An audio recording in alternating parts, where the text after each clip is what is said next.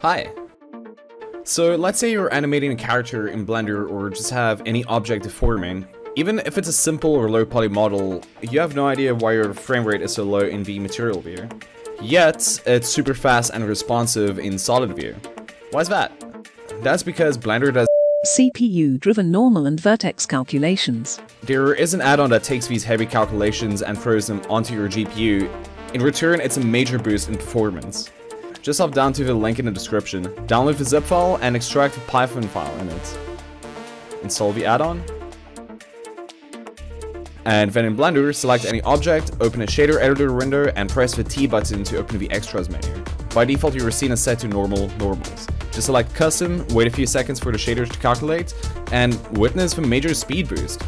Up from a slow 15 FPS to a full fat 60 FPS, and possibly more. This is a major time saver. That's given if you have a GPU.